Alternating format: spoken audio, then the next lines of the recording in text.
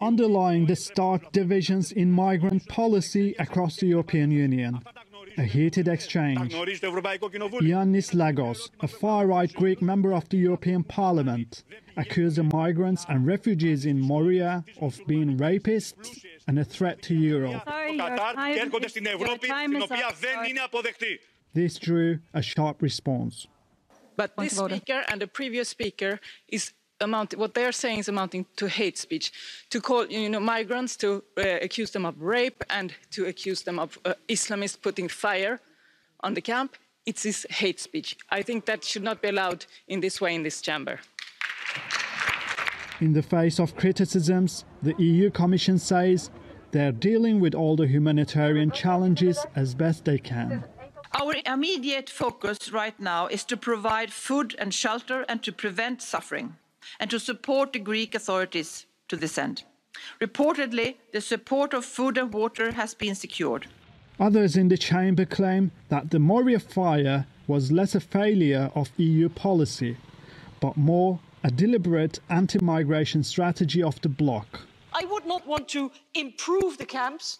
We have to abolish camps. This is Europe. We don't keep people in camps.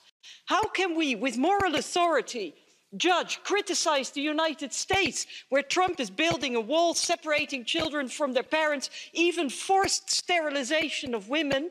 If we let people drown, if we let them starve, if we let them live in the streets without even water, food and medicine, can we look ourselves in the eyes? Enough food, water, or some sort of shelter. An attempt to bring the voice of the camps into the debate was intercepted.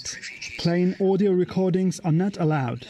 A German MEP paraphrased for the full House. So he said, if you think that the refugees are not suffering here, please see if you can come here with your own families, with your beloved ones. Cross the sea with a rubber boat and try to see if you can sleep on the ground with your beloved ones. Try it without having enough food, water or some sort of shelter.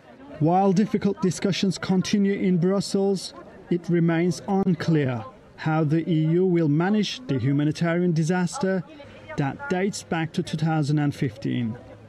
Next week, the European Commission is expected to present a long-delayed plan to overhaul EU migration and asylum policy, a policy that the refugees of Moria now need more than ever. Mehmet Solmaz, TRT World.